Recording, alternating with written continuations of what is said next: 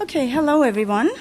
First of all, I would like to acknowledge that we are on unceded Coast Salish territories. I am Sabine Bitter. I'm a faculty member of the visual art area here in the School for the Contemporary Arts. And I would like to welcome you all to this panel discussion with a quote from Antoni Muntadas. Right. Warning, perception requires involvement. This is part of his work on translation, and if you were here on Wednesday, Antoni showed a few terrific examples of possible translations or different languages from his work. Antoni Muntadas is our current artist in residence. Kirsten McAllister will introduce Muntadas later. You hopefully all have seen already the exhibition downstairs entitled About Academia. The exhibition was realized in partnership with the Audain Gallery and SFU Galleries Director Melanie O'Brien, who I would like to thank here, and thanks also to Brady Granville, Gallery Assistant. About a year ago, I was really excited when Dana Agaidas from the Vancouver Art Gallery told us about his upcoming exhibition at the Vancouver Art Gallery and asked the question if we want to collaborate. About Academia seemed to be the perfect fit with our mission of the Audain residency program and the Audain Gallery. Beside the exhibition, as I said, Antoni is our artist in residence here in the spring 2013. But let me tell you really briefly about the residency program. As a collaborative effort to establish and continually develop the program from the visual art area, I'd like to thank first my colleagues Jinmi Yoon, Elspeth Pratt, Alison Clay, and Judy Radul, and also the director of the school, Owen Underhill, for his remarkable support. The residents who already worked with us range from Marietitza Potridge, Heavy Industries, Elke Krasny with Cecily Nicholson from the Downtown Eastside Women's Center, and last fall, the collective artist Claire Fontaine.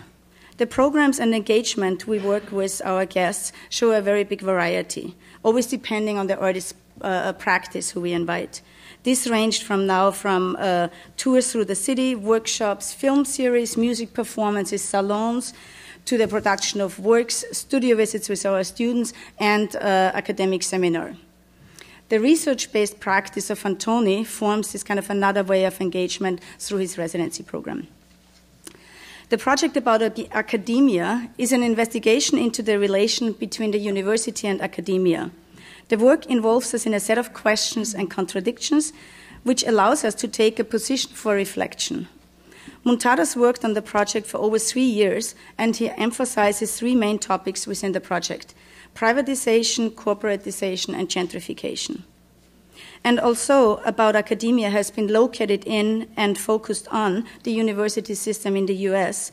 I think this project is really relevant and crucial for the context in Vancouver as well, especially if we think of the new location and the context of the School for the Contemporary Arts right here, named the Goldcorp Center for the Arts, located in the Woodwards complex in Vancouver's Downtown Eastside. As part of Antoni's residency, we will develop a publication to contextualize About Academia within the unique social, political, and economic context of the university and academia here in Vancouver. This will be also a cooperation with Line Books, West Coast Line Books. Personally, I have known Muntadas' work for decades. His presence in the art world is remarkable. Through a network of students, collaborators, and institutions, I really feel honored to work with you on this project, Antoni. I also would like to thank Alison Collins for working with us to set up this panel discussion, and wholeheartedly would like to thank all the participants who joined us on the panel: Geraldine, Pratt, Ian Angus, Glen, Coulthard, and Serge Guilbaut, and Kirsten McAllister. Kirsten will introduce the panelists, so I have the pleasure to introduce Kirsten before I hand over the panel to her. Kirsten McAllister is Associate Professor in the School of Communication here at SFU. Her research focuses on memory and political violence. Her publications include studies of how memories of World War II Japanese-Canadian internment camps circulate in the present, including the book Terrain of Memory, a Japanese-Canadian memorial project. She co-edited Locating Memory, Photographic Acts with Annette Kuhn, and has published numerous articles and interviews on photography and memory, the cultural tactics of marginalized groups, as well as popular representations of displacement and loss. Kirsten is also the director of the Center for Policy Studies on Culture and Communities at SFU. Last year, I was pleased to be on a panel which Kirsten put together with Enda Brophy, Catherine Murray, Colin Brown, entitled The Neoliberal University and Globalization, a discussion on the fate or future of the arts, humanities, and social science as critical and creative forces. So this panel today, actually tonight, it continues an ongoing discussion. Many people also in the audience are deeply invested in these issues. Antoni mentioned a few times since he is here that everybody he needs is permanently running, either late, can come, or comes earlier or later, time scheduling, because they all have to teach. You mentioned that a few times. So it seems like this is a very specific reality of Vancouver, which I also don't know from other places. And I realize it also the last days, like everybody's always running around and has some strong relationship to the university.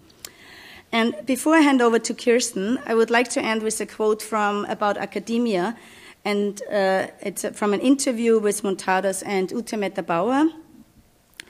And she says, there are turning points in our society, usually related to politics, and these are the moments when the divisions between academia and university becomes obvious.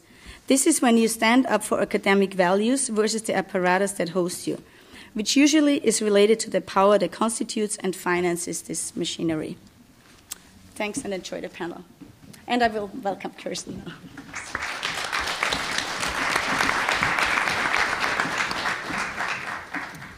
Thanks so much, Sabine, for that introduction. I actually want to start by thanking Sabine for bringing Antoni Muntadas to Simon Fraser University and setting up his residency at SFU's Audain Gallery. It's an immense honor and opportunity to have Muntadas at SFU's artist in residence here in Vancouver. Since Sabine has arrived in Vancouver at SFU, this is just one of many art projects she's instigated collaboratively, interfacing the landscapes of this city and, in fact, this region with critical and generative networks of artistic action in Europe, across the Americas, and into the economic South. So her collaboration here with Muntadas is yet another project of experimental exploration and revisioning of the spaces of production and potentiality here and across the rhizomic structures of power. So thank you, Sabine, for doing that and transforming the space here. So I'll begin by introducing Antoni Muntadas. He was born in Barcelona and lives and has worked in New York since 1971. His works have been exhibited in major art venues such as the Venice Biennale, Documenta in Kassel, the Whitney Biennale, and museums ranging from the MoMA, New York, to the Museo Nacional Reina Sofia in Madrid. He's professor of the practice at ACT, that's Art, Culture, and Technology, in the Department of Architecture at MIT, and he is a visiting professor at IUAV in Venice, Italy, and has also been teaching at numerous other institutions, including the San Francisco Art Institute and the Cooper Union in New York City. So we welcome you to present.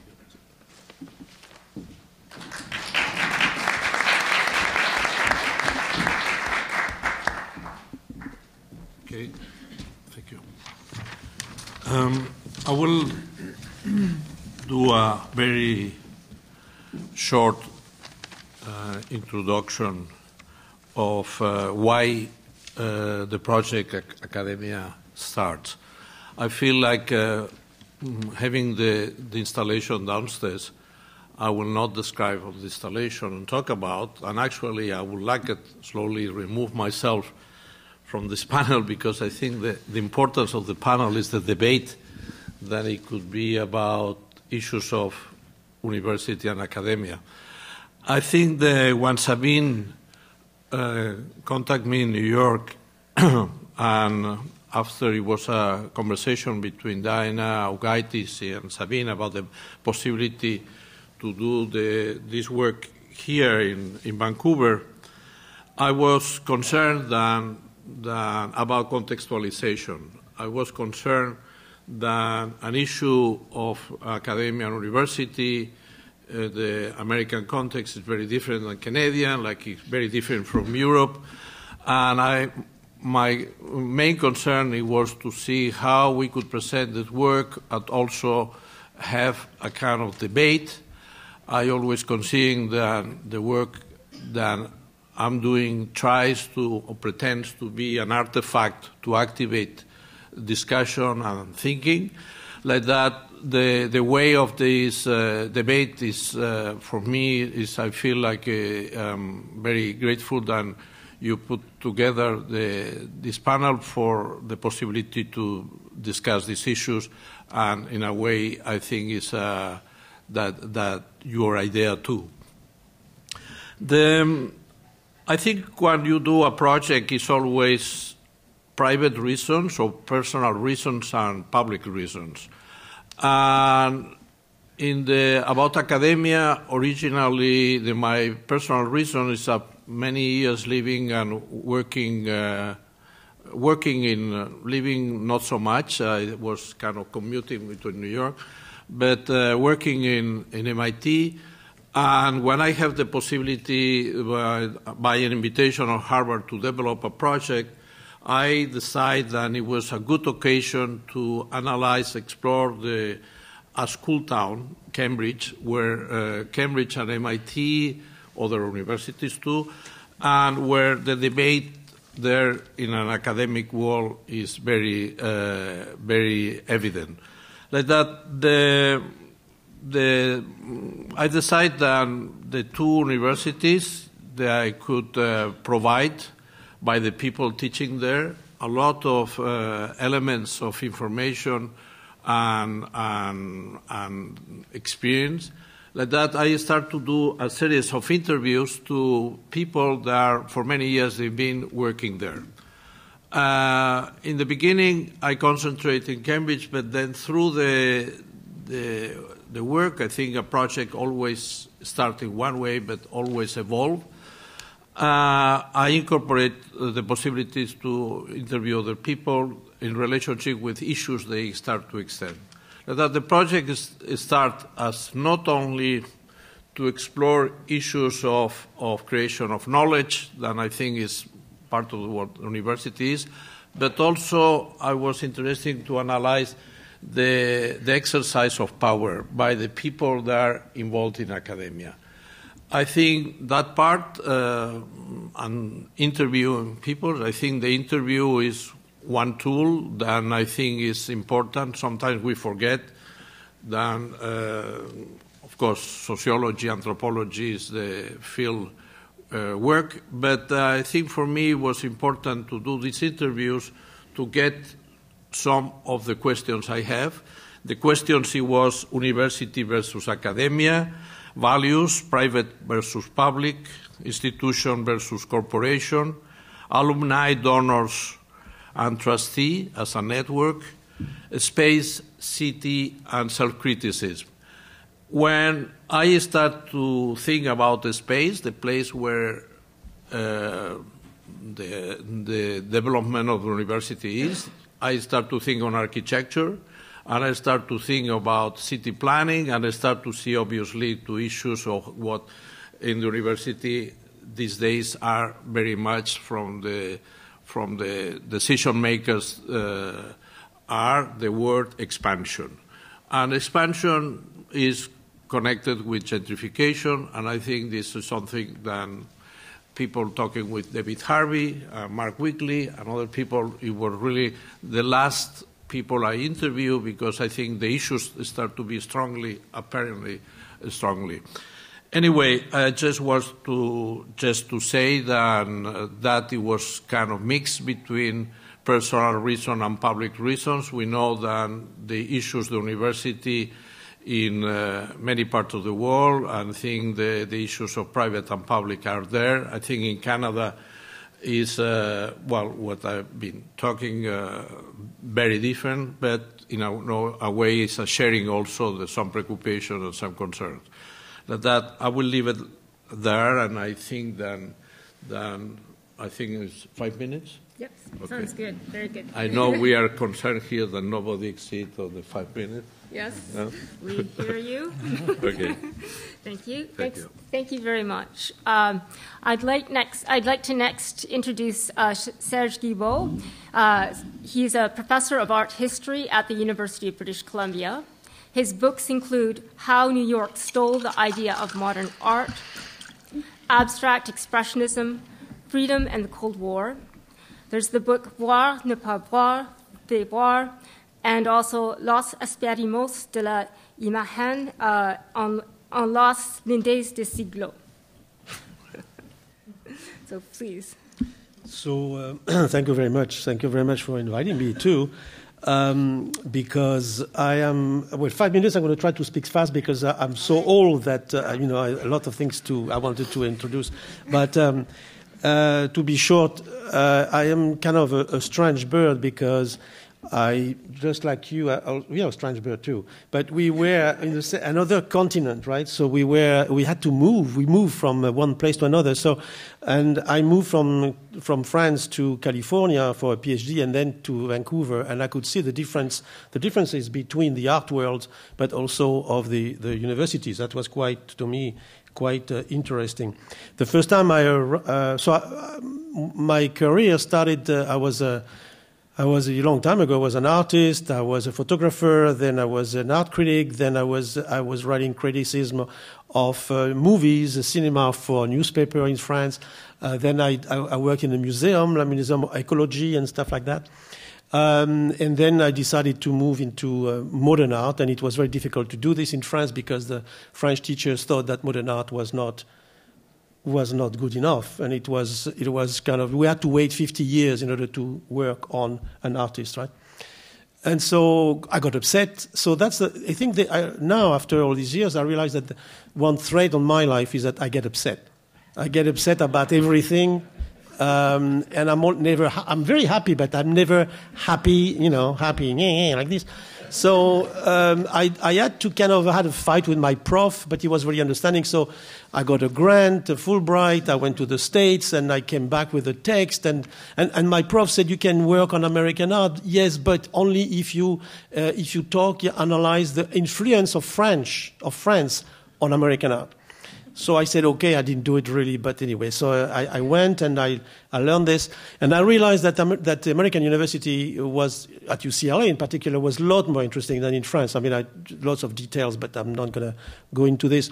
But not only the technology was quite interesting, but also the way profs were relating to students. I thought it was quite interesting.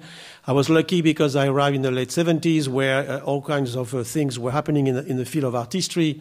The field was exploding, right? So it was not anymore in the hands of connoisseurship. All kinds of questions were asked about the material. So that was quite exciting, and something that in France was impossible.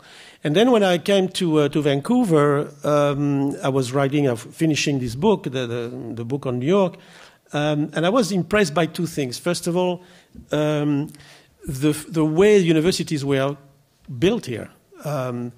It was not like in France, where universities in the middle of the city, or in Bordeaux, right in the middle, next to the fantastic bar, New York, where you go out of your class and you, with your prof, sometimes, few prof, you can have a coffee and a beer. But here it was difficult. We were actually literally in a tower, in an ivory tower, right? Both of them. The city was wonderful in the middle, but on one side on the beach we have UBC, even nude beach, which to me was kind of surprising. But we are on the beach, and the other one is on a mountain, right? So it was like extraordinary kind of a situation. And what was interesting is that we were protected, well, not protected, the city was protected from us intellectuals by a large forest. And I always thought that was quite a kind of symbolically, it meant a lot to me, and I realized what the university was about. When we talked about to this meeting here, I thought there is a very interesting book that mentioned a lot of that, and in the 1990s, I think it's called University in Ruins by Bill Readings. And a lot of the discussion that we starting here has been touched a little bit in the 1990s, because it seems like the world changed in the late 80s, right? The Western world, let's say, with this kind of economic boom and a transformation and also disaster, but also the importance of marketing and things like this.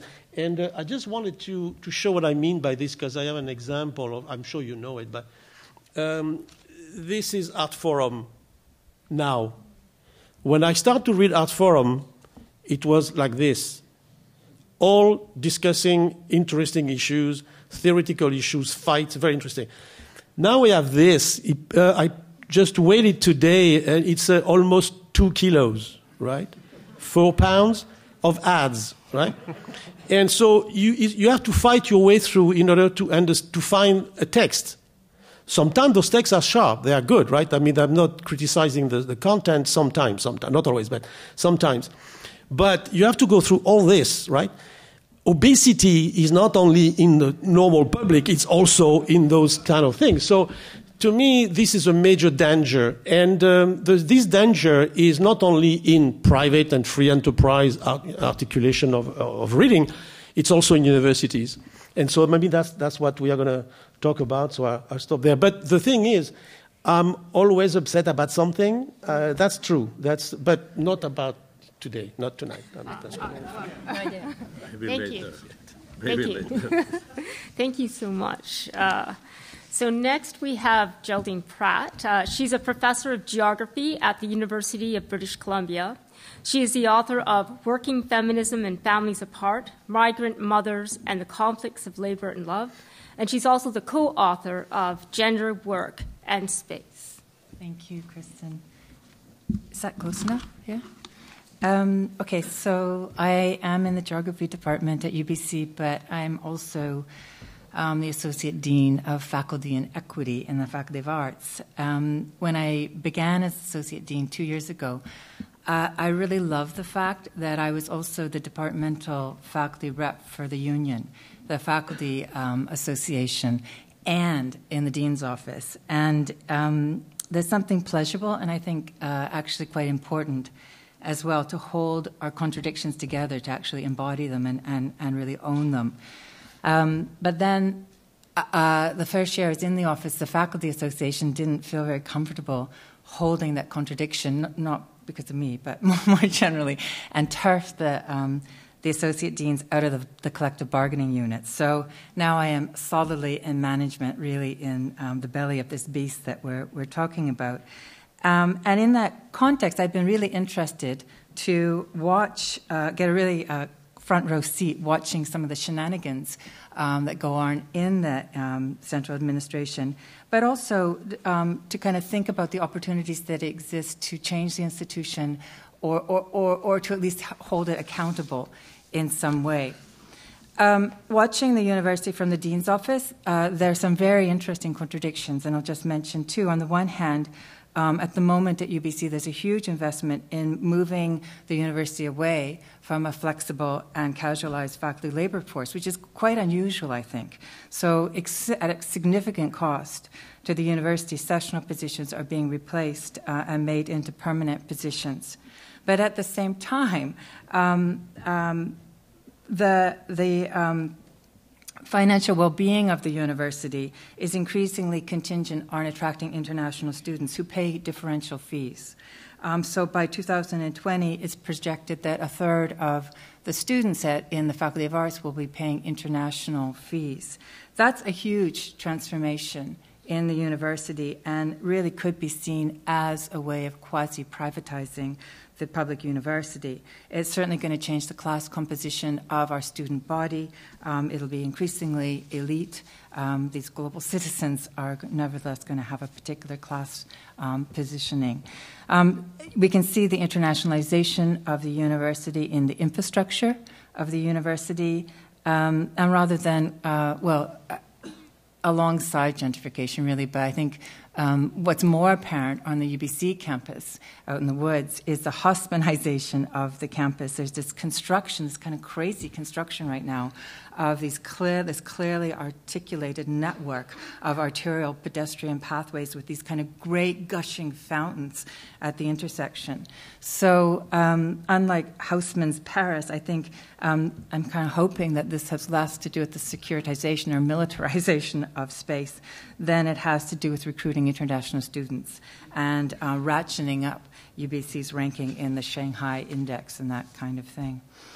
In terms of my research, much of my research for the last 16 or so years has been in collaboration with a number of Filipino-Canadian community organizations, in particular the Philippine Women's Centre of BC. Most of our research has been around, again, labor issues, in our case, temporary work migration. The Philippine Women's Centre has a very long history of working with academics. They've thought very carefully about the progressive possibilities that emerge from that kind of alliance, and they've thought very carefully about the conditions under which that is more or less likely to happen. So I've learned a great deal from them about how to do that kind of solidarity work. I've also been thinking about the university in community through my teaching.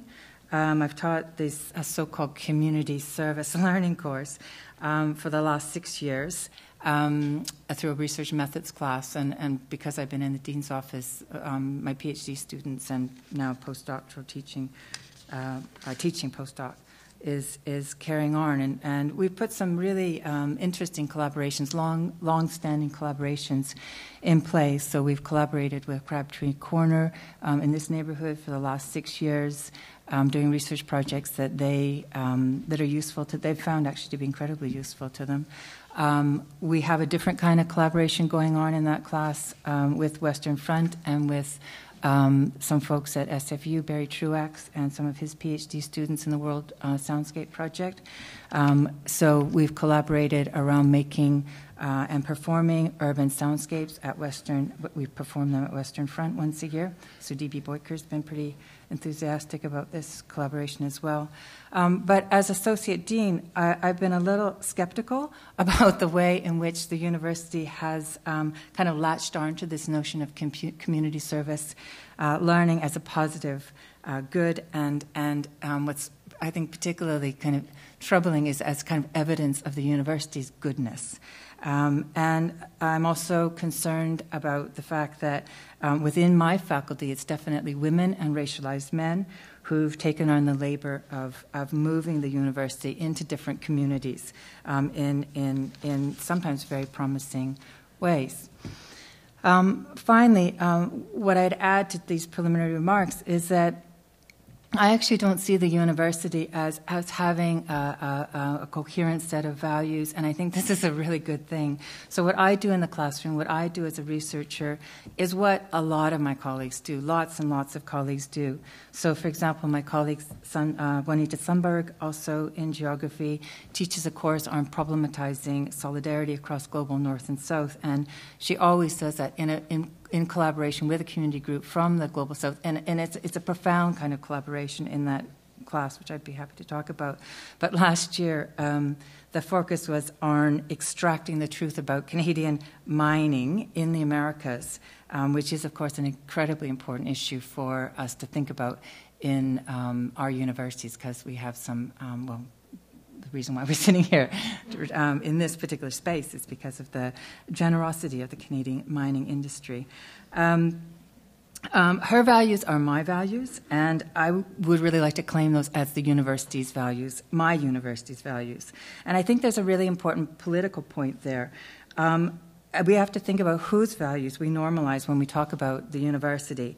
Certainly, we have a really important role to critique the university. But I think there's also we have a really important role to bring into visibility the kinds of other kind of values and projects that are under play there. And if we keep telling the same old stories, narrativizing the kind of the neoliberal corporate university in the same old ways, I think we're not fulfilling that kind of second strand of telling alternative narratives about the values that are already in play in our universities. Thanks. Thanks very much. Next, we'll have Glen Coulthard. He's an assistant professor in the First Nations Studies program and the Department of Political Science at the University of British Columbia. His most recent work on Frantz Fanon and the politics of recognition won the Contemporary Political Theory's annual award for the best article of the year. He is Yellowknives Dene. Thank you. First, I'd like to also acknowledge that we are on unceded traditional territories and occupied territories of the Coast Salish peoples. I'd also like to give a nod out to the more than 133 cities across the globe where Indigenous peoples and their supporters took to the streets today to express their resistance and refusal to ongoing colonial rule in Canada and elsewhere under the banner Idle No More. I'm not an administrator. I teach, I write some stuff, and I'm just going to kind of run through some of the research that I do, and I'll leave it for the conversation afterwards to kind of place it in the context of the power relations of universities and the alternative practices that I engage in pedagogically as a teacher and educator. So my research engages a multiplicity of diverse anti-colonial traditions and practices to challenge the increasingly commonplace idea that the settler-colonial relationship between Indigenous peoples and the Canadian state can be adequately transformed by a politics of recognition. So this requires two definitions, what I mean by settler colonialism and what I mean by politics of recognition. A settler-colonial relationship is one that is characterized by ongoing domination. It is a relationship where power, in this case interrelated material and non-material facets of economic, gendered, racial, and state power, has been structured into a relatively secure and immobile set of hierarchical social relationships that continue to facilitate the dispossession of Indigenous peoples of our lands and of our self-determining authority. In this respect, Canada is no different than any other settler colonial power. In the Canadian context, colonial domination continues to be structurally oriented around the state's commitment to maintain, through force, fraud, and more recently so-called negotiations over land and self-government, the ongoing access to the land and resources that contradictorily provide the material and spiritual sustenance of our societies on the one hand, and the foundation of colonial state formation, settlement, and capitalist development on the other. I take politics of recognition to refer to the now expansive range of recognition-based models of liberal pluralism that seek to reconcile Indigenous assertions of nationhood with settler state sovereignty via the accommodation of Indigenous identity claims in some form of renewed legal and political relationship with the state. Although these models tend to vary in both theory and praxis, most call for the delegation of land, capital, and political power from the state to Indigenous peoples through a combination of land claim settlements, economic development initiatives, and self-government agreements. Contra the emancipatory claims of the politics of recognition, my research demonstrates that instead of ushering in an era of peaceful coexistence grounded on the idea of mutual recognition or equality between peoples, the politics of recognition in its contemporary form promises to reproduce the very configurations of colonialist, racist, patriarchal power that Indigenous peoples' struggles for recognition have always rendered problematic. So to demonstrate this claim, my work, I theoretically and empirically map the contours of what I consider to be a decisive shift in the operation of colonial power following the recognition or the emergence of the recognition paradigm following the release of the federal government's infamous white paper in 1969. In the 2 centuries leading to this historic policy proposal, which essentially called for the blanket assimilation of the status Indian population by unilaterally removing all institutionally enshrined aspects of legal and political differentiation that differed from Canadians, The reproduction of the colonial relationship between indigenous peoples was geared around genocidal practices of forced exclusion and marginalization. It was overt. Any cursory examination into the character of Canadian Indian policy during this period will attest to this fact. For example, this era witnessed Canada's repeated attempts to uproot and destroy the autonomy of our modes of life through institutions such as residential schools, through the imposition of settler state policies aimed at explicitly undercutting Indigenous political economies and relations to and with land, through the violent dispossession of First Nations women's rights to land and community membership under sexist provisions of the Indian Act, through the theft of Aboriginal children via racist child welfare policies, and through the near wholesale dispossession of Indigenous peoples' territories and modes of traditional governance in exchange for delegated administrative powers to be exercised over relatively minuscule reserve lands. All of these policies sought to marginalize Indigenous peoples and communities, with the ultimate goal being our elimination, if not physically, then as cultural, political, and legal peoples distinguishable from the rest of Canadian society. These initiatives reflect the more or less unconcealed, unilateral, and coercive nature of colonial rule during most of the 19th and 20th centuries. So to get at precisely how colonial rule made this transition from a more or less unconcealed structure of domination to a mode of colonial governmentality that works through the limited freedoms afforded by state recognition and accommodation, my work significantly but not exclusively relies on or engages with the work of anti-colonial theorist, psychiatrist, and revolutionary Frantz Fanon.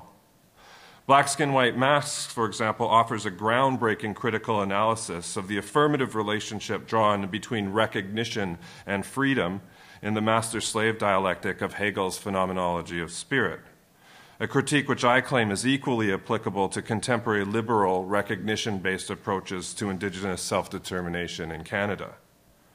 Fanon's analysis suggests that in contexts where colonial hegemony requires in contexts where the colonial relationship is not reproduced through force or violence alone, the maintenance of settler state hegemony requires the production of what he liked to call colonized subjects, namely the production of the specific modes of thought, colonial thought, desire, and behavior, which implicitly or explicitly commit the colonized to the types of practices and subject positions that are required for our ongoing domination.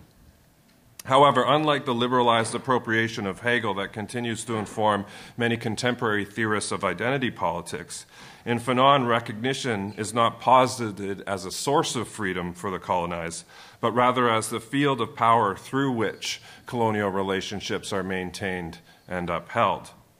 This is the form of recognition, Fanon writes, that Hegel never described. And this is the form of recognition that I seek to interrogate in my own work when looking at Canadian Indian policy post-1969. Masicho. Okay. Thank you very much. It'll be really interesting to hear you talk more later on, as you said, about doing that work within the institution and some of the transformations at UBC and the possibilities and also the challenges of that. We next have Ian Angus. Ian Angus is the Professor of Humanities at Simon Fraser University. His recent books include Identity and Justice, and there's also the book Love the Questions, University Education and Enlightenment. Thanks very much to Sabine Bitter and the other organizers for asking me to contribute today. I just noticed about the beginning of this panel that I've lost the last page, or possibly 15 or 20 pages, I don't know, of what I had to say. So I'm going to have to improvise an ending, which may be sudden. My remarks are based I've given the title, Restless Subjectivity and the Question of the University. The university has come into question. The social role of the university has so changed within the last 3 decades that those within it and many outside it have been forced to wonder what it has become and what of its future may be discerned or created. What was the university?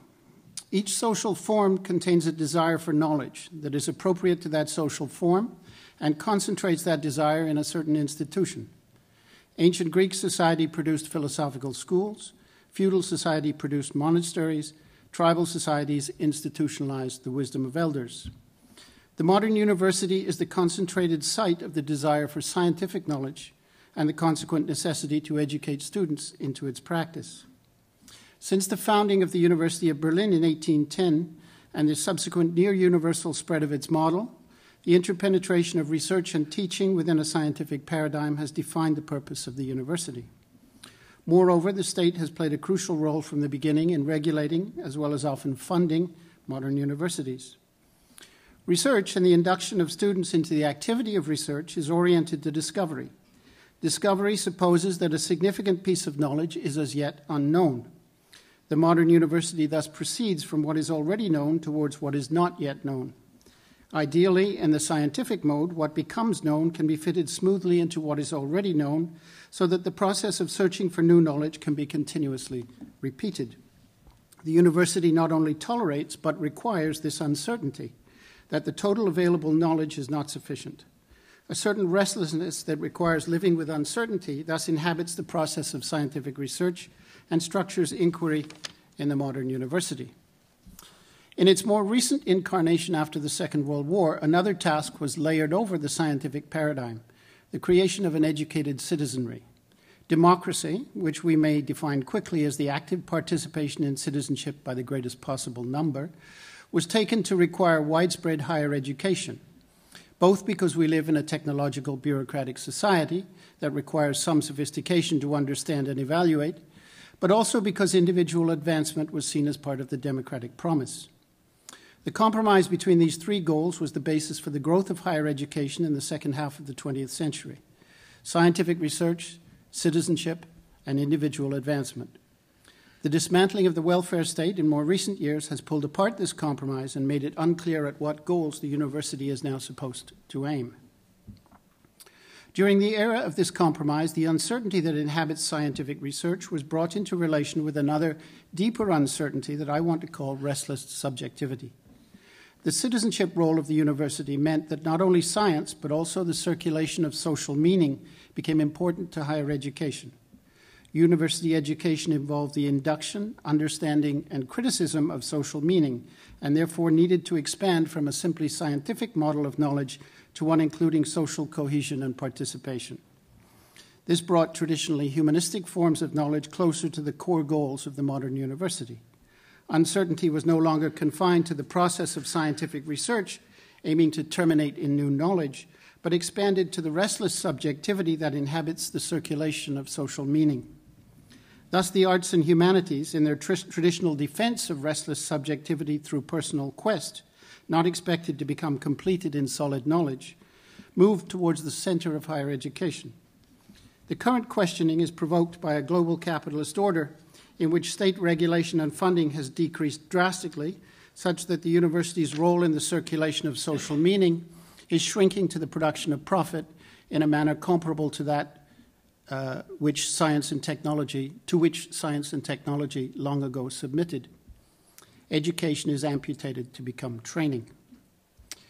When I say restless subjectivity, I'm thinking of Hegel's unhappy consciousness, the existential necessity to create meaning, Marx's theory of alienation, the artistic search indicated by Rainer Maria Rilke's phrase that, quote, a creator must be a world for himself, and so on. Restless subjectivity is more at home in the arts and humanities because the texts on which these disciplines focus are creative, in quotes, in the sense that they express the subjectivity of the writer, or in more contemporary terms, deploy a linguistic imagistic usage which constructs a singular textual formation. Restless subjectivity may dream of a resolution, a coming home towards uncomplicated belonging, but it is itself constructed such that this could never be its own achievement. In this, it remains distinct from scientific research. Even past achievement does not count as definite knowledge. By restless subjectivity, I mean a subjectivity that aims in the first place at a singular textual formation rather than an intersubjectively shared acquisition, where any given singular text produced will be inadequate to the continued questioning undertaken by that subjectivity. Of course, such a singular expression can later begin to affect the social and shared world. Such a movement from restless subjectivity through singular text towards intersubjective affectivity is characteristic of the arts and humanities. I won't try to define subjectivity itself, other than to say that it shouldn't be thought of in an ontological sense as person or individual, but rather in terms of a difference or non-identity produced by the intersection of circuits of communication. The restlessness of such a subjectivity becomes a source, in the sense of an origination within its field, for new interactions not reducible to prior circuits. Yeah. Okay, so in the past, the coffee shop, the street corner, the living room of a private home provided different sites in different places and times for creative expression. This site changes in relationship to the possibilities within the social field, the possibilities that are both created and excluded by these surrounding social and economic forces. The question of the university today is about the extent to which it can remain a site that harbors restless subjectivity, the extent to which it can prevail in remaining a site or becoming and remaining a site for restless subjectivity while the forces of the state and the economy shift. Thank you. Okay. Thank you very much. So as all of you were speaking, I was thinking about the ways in which, again, this key theme of the university's transformation. And there's a lot of hope in what many of you addressed in your presentations. So I'm wondering if you could, in different ways, Geraldine, for example, you talked about UBC, and I'm wondering if the other panelists could talk specifically about Vancouver, UBC, Simon Fraser. And I want to draw out especially what Geraldine was saying about the contradictions and what it's like to be in the university producing in this very contradictory space of corporatization, gentrification, occupation. And so one of the questions that Antoni, you had mentioned that you were interested in especially was the alternative. Because the critique of the neoliberal university in some ways has become an industry, and the effect of that industry has to be taken up by other means. So, Serge, you talked about your own work inside and outside of the university and your own observations about the ways in which the universities, in fact, are at either end of the city, outside in this ivory tower. So I wonder if each of you could address specifically that contradictory place of being. And Glen, especially with the work that you've done and the possibilities at UBC, given that it's the territory on which UBC is located. There's a lot of interesting contradictions and possibilities. So in terms of alternative models, if each of you could just take up that theme in a little more detail, starting with Serge. Thank you. Thanks. Well, what is interesting to me is that it's possible to see the transformation of university over the last 20 years or 20, 25 years. When I first arrived here, I thought it was kind of the atmosphere was quite interesting in my department. Art historians were kind of made fun of, often because the society doesn't really need us, we just. That was the kind of the feeling, unless we were connoisseurs to write text for the marketplace, right? I mean, of course. But if you were interested in something else, we were in between things. To the point that, Mr. Antoni, that when you did this show in the Cap in Bordeaux, you say, well, I'm gonna interview all kinds of people. You have a list of very interesting people. There's not art critics, sociologists, and so on. There's not an art historian. So I'm very happy that this year you kind of saw the bright light, right? And so because I think art historians, actually the way I understand art historians, are kind of interesting because they are kind of a part of the discourse of power and all that things, right? Through images, images are now the most important things in our culture. So to be able to deconstruct all this is quite crucial. But when I arrived here, I was saying that to do this job, deconstruction is more and more complicated now, it seems to me. But when I arrived in the department, run by, the head was a guy called George Knox, and he had this very good idea to have, our field in artistry is divided in centuries, like the Greek, Roman, the medieval, and you mean until, not today, but until yesterday, right? And, but he had two profs in each field, one on the right and one on the left. And that was, to me, that's quite amazing. Because right away, when I arrived, we start fighting, right? Alliances, but not very nicely because we had a lot of parties, so we kind of good friends. But at the same time, the issues that we were debating was quite interesting, and the students understood what we used to say, what is at stake in the production of artistry of those texts or analysis of images and situations and so on. And this over the years, that disintegrated very quickly. And you could see that after 10 years of that kind of system, it was gone. When I arrived also, I was surprised and impressed by Canadian institutions because when I came in and I had all kinds of funny ideas, I want to do funny things and so on. And in France, when I was proposing those things, the French position is always, very interesting, but it's too complicated. Or we don't have time, or you are not old enough, all kinds of stuff like this. When I came here, the first reaction of the dean's office, for example, was, great, how can we help you? This, I'm sorry, this has disappeared, really, because is not the individual has not the possibility to do this anymore. Now we have to be, like in corporation, we have to be a team. We have to be like attached to the project like a bunch of horses, to pull the damn thing and to make money. You have to kind of find the money yourself sometimes and so on and so forth. So the atmosphere is very, very, very different. But the university still thinks that group work is good. So we tried to, in several years ago, I forgot how many years now, but we had this idea of interdisciplinarity, lots of debate at UBC about that, what it meant, how it works, and so on. But often it didn't really work because what the administration does not understand is that if you do a project and you have to have a certain amount of commune, feeling or understanding, you cannot mix because you work on on 19th century culture that you bring whoever in because it's the 19th century. You end up in the nightmare, right? Nobody understands each other and so on. So that kind of thing, that's what he talks about in The Ruins of the University, is that even if the ideas are good, the feelings are good, it doesn't really work anymore, it seems to me, to make a radical critique. That's what I was thinking before. Paul Virilio says something very interesting. He says, as a philosopher, he's always against everything.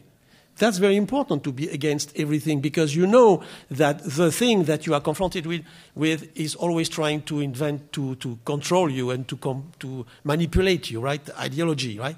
So the role of a prof, it seems to me, and is not always kind of helped by the administration, is to be against everything and to be a pain in the neck, yes, sometimes.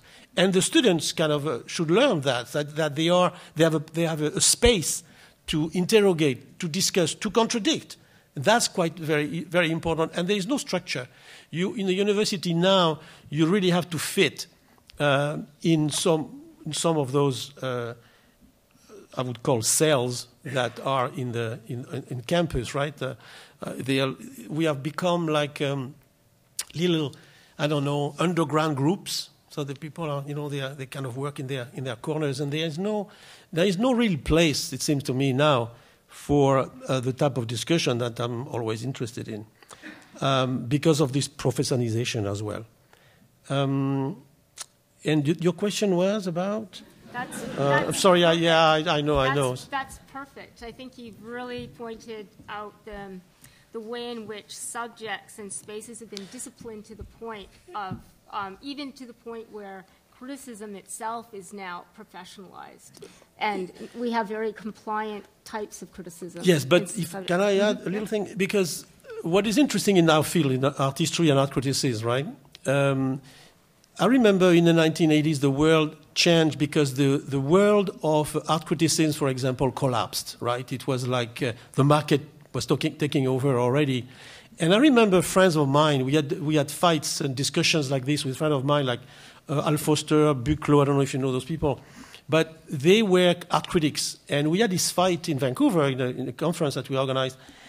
And I was telling them that the university actually was interesting because we were in an ivory tower. We were outside. And we were able to say whatever we wanted. I mean, it was not under McCarthy. So it was a place of experimentation, of excitement, and so on and so forth. And art critics, they were, in cahoot with the market. And so we had those debates all the time. And finally, what did they do? By the end of the 80s, both of them, and I think there were 3 or 4 of them, they went to art history to have a PhD. And now, though, they have been able to make a critique of their own world, of the art criticism stuff, but still interested in contemporary culture. That was their thing, their field. And they managed to produce a book that we can disagree, but a book that now is used by undergraduate students all around the country, including in Canada, about art history, right? Their view of art history. And some people criticize them because they are too strict, they have a certain vision, but they argue for it. And I think it's interesting. So what we should have now, for example, is an alternative to this, to have a confrontation between those two types of position of how you see culture working in our world. So that was kind of now they are teaching, though. They are teaching in university. And now they are not that happy anymore about the environment in which they are. They are also at Harvard, they are at Columbia. There is something that is still not working. So basically, they are still not happy, which I think is quite good. Mm-hmm. Okay, unhappiness. We'll embrace that then. Geraldine, would you like to follow up in any way? I'm also thinking about, especially with... No, not that. We're not asking that. One of the issues about having this talk in this event here is around the gentrification. And we were discussing earlier the way in which UBC's model of expansion is quite different than the model here in terms of gentrification and the university. So as a geographer, I'm wondering... Yeah, Glen, actually, I'm kind of keen to hear about what you're doing in your teaching. And All right. But also, you had some good ideas about gentrification, too. Yeah. All right, so we'll go to Glen. Very orderly. I'll try and make what I said here relevant to the university. So, if you think of instead of the colonial kind of foundation of the state, and then you now focus more narrowly on the colonial foundation of educational institutions in reproducing this mess that we're in. Through residential schools and these sorts of things. I think that problem, the colonial character, its exclusions, its role in genocide and so on from educational institutions has been responded over the last 30 or so years in the same way that I speak of in relationship to the state. So it's been emerging a demand that history and its traces that still structure the university in the present has been put to account through a demand for recognition.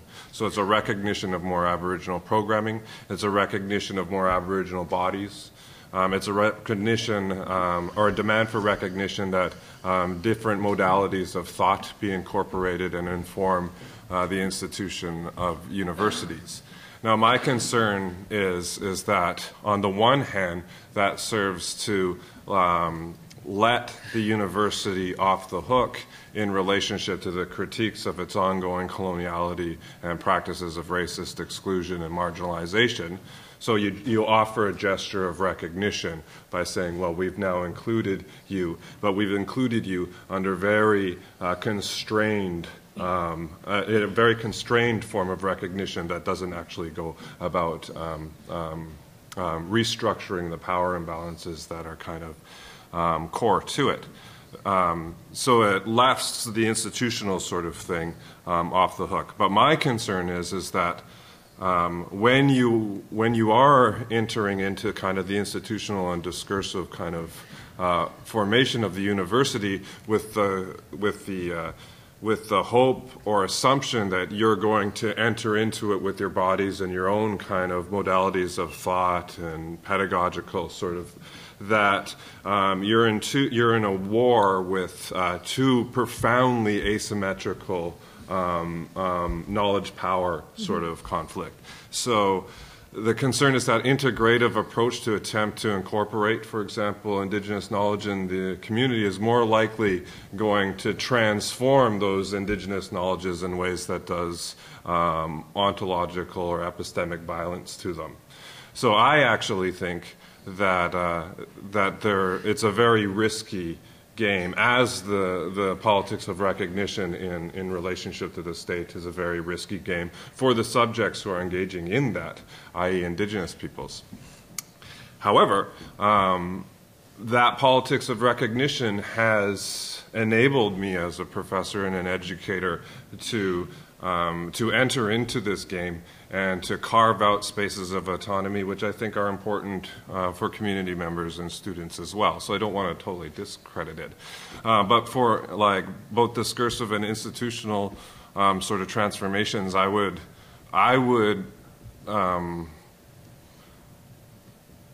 and I have looked elsewhere. Mm-hmm. So establishing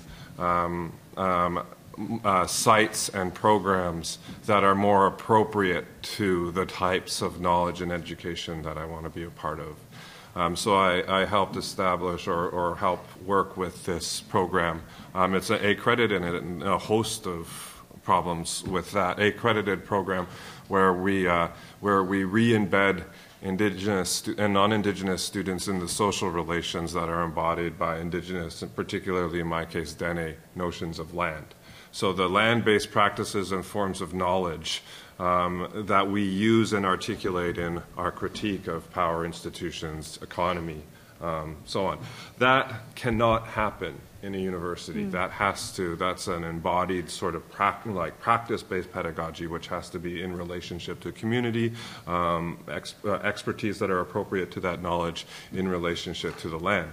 And even in kind of trying to get this programming and these forms of knowledge and research acknowledged by the university, you all of a sudden have to go through a number of hoops that really compromise what you're attempting to do. It's like, well, what are you reading?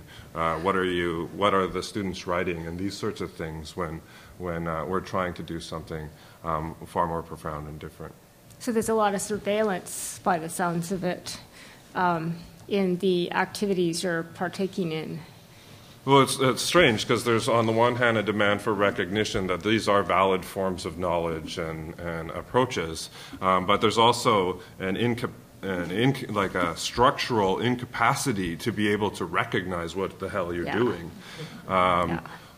So then it's we have to lock in on this and retranslate it into, grades and papers and these sorts of things, which does violence to what the type of education that we're trying to facilitate. So maybe there's something really positive about the idea of the university in ruins, that we kind of leave it as this shell, because that kind of moving sideways or going elsewhere. I think there's actually a lot of potential to just take your stuff out. Like my friend Juanita Sundberg, they do their class presentations at the Rhizome Cafe, or it's a public space, and so, or in terms of the this research methods class, your research you've left the university in a certain way, although it provides a structure. But I wonder. I mean, maybe you just move sideways. Sometimes you just move sideways, and that's the most progressive. You move to another space. But I'm interested in thinking about how, and maybe you just can't. You can't bring what you do back to transform the university. But I'm not quite willing to. Okay. You don't think there's ways of? Again, it's just being vigilant in the risks. Yeah. Is my point more. I'm not going to abandon demanding that indigenous knowledges and kind of practices be recognized as legitimate forms within an institutional setting, like a university. But I'm also going to be very cognizant of the risks associated with that attempt to interpolate a much more powerful field, both institutionally and discursively, because the end effect might be our interpolation into that apparatus. But there are some interesting examples. So, in terms of the kind of what I deal with in the dean's office is faculty kind of promotions and all of that stuff. And so, I'm kind of really interested in the research protocols that the university has developed with Musqueam peoples. And you can't make some of the research public, right? It's just like that's part of it, and it's like it's hilarious actually to sit and I've had to go in and kind of present cases to the senior appointments committee, and they go, you can't publish publicly. It's like, no, that would violate the university policy, and it's like, and there's this kind of what? But the university is shifting. I mean, it has to. There's a protocol in place, and so it's a really interesting moment where the university has shifted. They can't, I mean, the audience there has shifted totally of who the knowledge is being produced for and how. So, yeah. That's an interesting point, but, and I would say, or stress this point coming from the side of the researcher, that's a relationship between a community and an institution which has been making ethically some breakthroughs in terms of the dissemination of knowledge, what can and can't be published. But me going up for tenure under those arrangements, where it's like, well, actually, this was a community-based project which have these restrictions on dissemination and so on, that the university has been very stubborn in being able to accommodate for Indigenous faculty and researchers. So we're still like held accountable to a very certain understanding of knowledge production and dissemination, publication, and so on. Which just means that it's a double burden, which I'm fine with. I have to be able to do what you all do and be competitive at that, but I also have to be able to have my feet grounded in different systems in order to maintain the integrity of being a Native community member and scholar in the university. So. Yeah, and UBC is a really interesting case in particular, but I wonder if we can shift to, Ian, we'll come back to the points and the issues you've raised, especially around this restless subjectivity that you raised. And in terms of SFU, and the work you've done, if you could address how that might take form, and also the disturbances it causes around this, these disciplined subjects, capital, and the structures of power. Yeah, well, thanks for the previous discussion, because it reminded me what was on my last page. I did want to end not just with about how everything is going to the dogs because of neoliberalism. I wanted to end on the note that we're actually, I think, living in a time in which there's a contradiction between a reorganization of things in a kind of less hierarchical but more horizontally market-based form of domination due to neoliberalism. And I do think it's an important thing to understand that well. But that's going on at the same time as you've got all sorts of forms of emergent self-organization going on. And that's true, I think, more generally, but it's that being the environment, that's restructuring the university. And in particular, it's having the effect of restructuring the boundary between the university and the surrounding community. And I think that means that a number of things mean different things now than they did a few years ago. So it would seem to me that one thing, for example, I would want to do, and here I think I'm agreeing with Serge, the defense of traditional scholarship is an important thing to do nowadays. And it's not so traditional to do that because it allows, for one thing, the autonomy of the researcher to choose his or her own problems, which is in the middle of a climate which is pushing you towards work applicable to the community, and we know who the community are. It's not you and me, it's the corporate community. So the fact if you can stand on your traditional, to the extent to which you can stand on your traditional academic rights to choose your own problems, you've got a little space to move there, I think, and I think that's important. Then the other problem is how to involve, which you've been talking about, right? How to involve yourself with forms of emergent or indeed persistent self-organization that exist outside the university, and to engage within different and new ways. And that requires a lot of creative thinking, obviously, which you're obviously engaged in. So I think there's a shift going on. Now, how does it pertain to SFU? Well, I can't sort of invent a complete analysis of SFU and off the cuff, but I mean the most important thing that's happened, you referred to in your opening remarks, the Goldcorp donation of $10 million for the finishing of this building and for various community programs, let's say, and the controversial nature of those programs in the Downtown Eastside, which surrounds this institution, is the biggest thing, I think, that has happened to SFU along these lines in a long time. And it means a number of things which are hard to deal with all at once.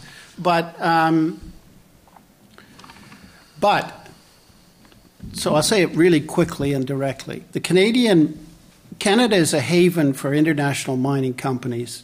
70% of the mining companies in the world are registered in Canada because Canada has the most friendly regime to the production of surplus value, if you like, or profit, if you like, from that sector. So the reason for this is the government we've had and the history we've had of resource extraction in this country for many years. So the whole country is becoming a one-company town, basically. Now, why do they give money to institutions like this? Because of the fact that so many of these companies are based here in Canada, and that this is the public regime that governs them around the world, whether they started in Canada or not, Chile or wherever they started out being based. It's important that the Canadian public be kept ignorant, right? Every once in a while, there's a bit of a development of some thought about this matter and what it means. Now, that is bad from their point of view. So giving money to public institutions like the universities is a way of proving that they are good corporate citizens. They come in, if you ask them to talk, they talk for endlessly, really endlessly, about corporate social responsibility and things like this. And if you say things that, as some of the graduate students in a group opposing this at SFU did, if you say things that talk about the actual cruel practices that they practice in other parts of the world, they threaten to sue you, and they try to shut you down with slap suits. So the role of SFU in this is that we are one part of a larger reorganization of things that's going on in the country, in which universities are being pushed towards the side of being whitewashers of cruel practices which are destroying people's lives and destroying the environment around the world. We have to wake up to this situation, and that's why I think talking about the structure of neoliberalism and how it works is a very important thing to do, and it's by no means passé. On the other hand, to talk about it just in such a way as it seems that we're all victims and so on, there's nothing we can do about it, that's a problem too. So this brings a number of things into a new formation. One of those things is many of the people who are suffering from these things, both in Canada and in other places in the world, are Aboriginal people. So where there's a new kind of connection, I think, possible. Only possible, not for sure by any means, but possible between the Canadian public and the traditional demands and the new demands of Aboriginal people. And we're seeing some of that on the streets now, of increasing disillusionment with the kind of government that we've had for a long time here. And what's the role of the university in this? We have to struggle all we can against that structural ignorance. Because we have to try to play our roles as world citizens, and there's a big task, big task, which I know many people here and at our university and at other universities and across the country are doing their damnedest to do a bit for. That's what I... Okay, thanks very much. I'd like to now open up the discussion to the floor.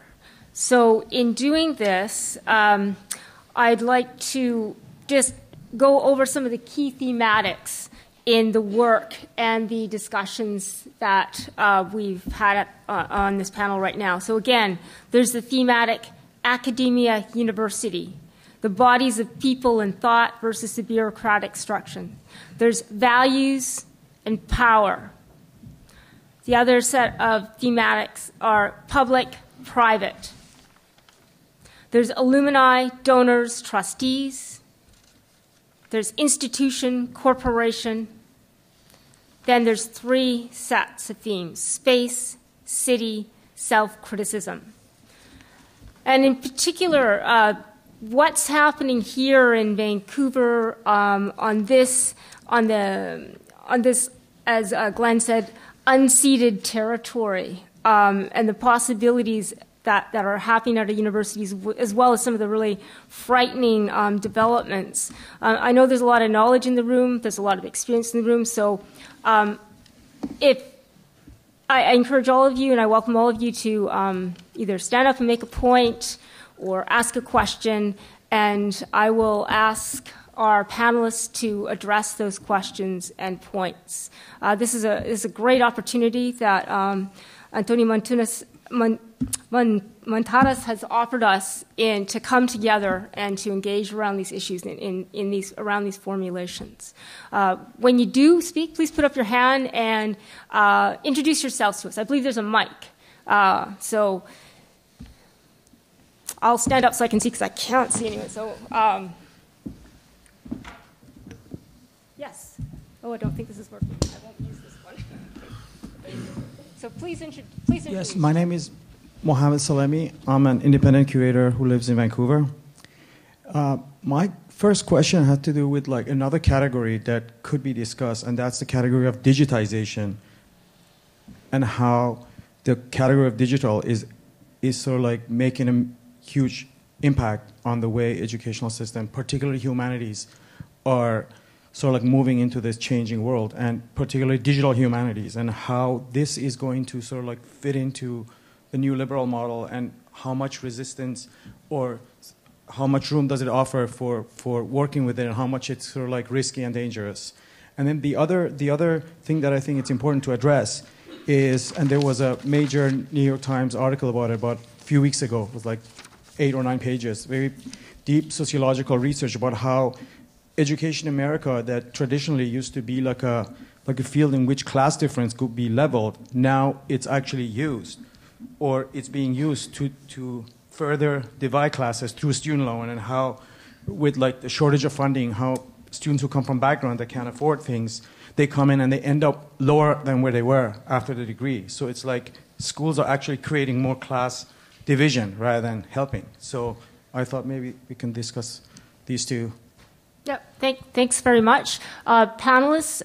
If you'd like to address some of these questions around digital technology, the form of knowledge in relationship to neoliberalism, and the ways in which universities now actually increase that class divide. How is that? What does that look like on the ground here, or in comparison to elsewhere?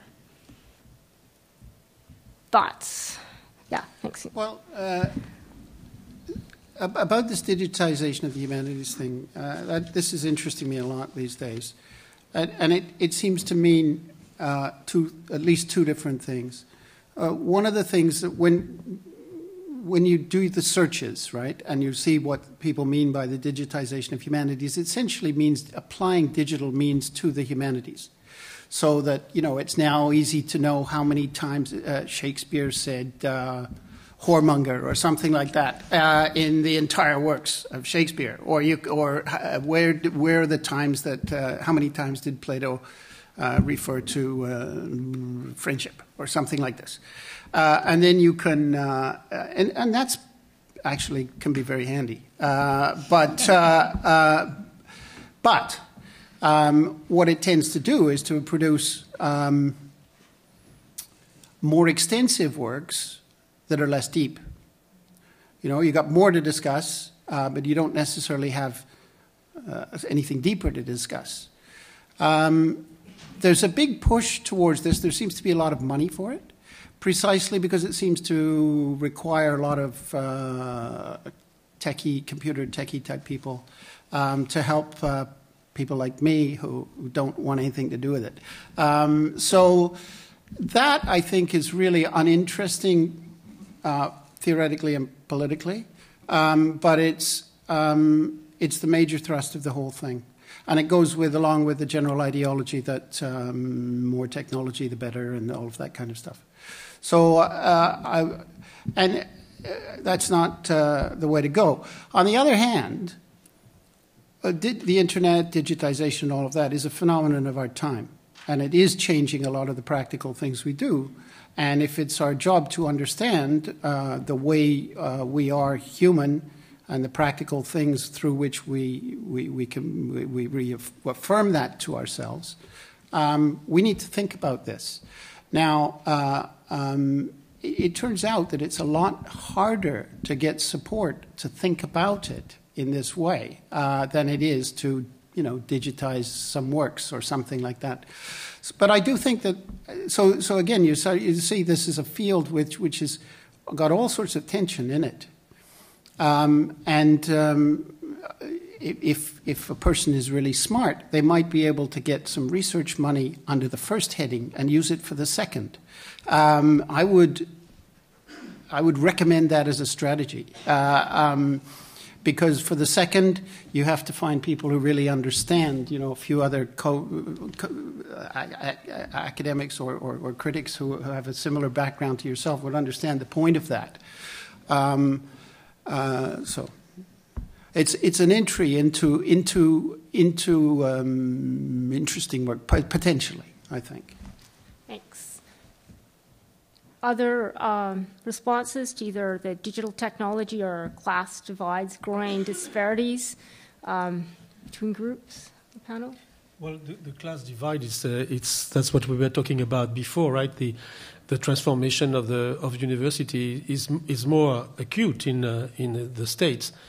Is the role of the state also that it's also important. And when we in Canada, when we cut the funding of university and you need money to survive, of course, people are going to look for money where it is, and they take it wherever it is. The problem, of course, is that we have to deal with this. Technically, it's great. It sounds great to have all kinds of art gallery, museums, and even classrooms with the name of a donor and so on. So then we enter into this the American tradition of it's not a right, but it's like, what you call it when you give something to somebody. Charity. It's charity. Charity for me is not very interesting. Rights is very interesting. It's important. So I prefer right than charity. But this is what we are entering into, and the issue at every university and each department is how do we deal with that type of thing? Because if we do not oppose the what you say, sometimes you have to do certain things in order to have that money. And it's given to some parts of a department, not the entire department, to do specific things like that. So that I always done that. I mean, I fight against this, but of course I lose. But I think it's the role, because also the technology is one thing, but technology is only to do something with it. And so what I'm more interested is that, as you mentioned before, is the issues that are defined, and we should be able to discuss freely. And that's why I think the university is not over. It might be in ruins, but it's not over, because it's a space that allow still some discussion, some disagreement, and also it depends. We didn't mention this, but talking about the dean's office, it depends also. But this is very important though, because it depends who runs it. Sometimes you have some very interesting people who understand all that we're talking about, and they produce some very good product, right? Some others, as we had in the past some examples, at a total disaster, but not for university, right? But for us, disaster. So once you are aware of this, and I think the alternative, it's there. I mean, I use the alternative as well, right? I mean, I do also work outside university and different countries and so on.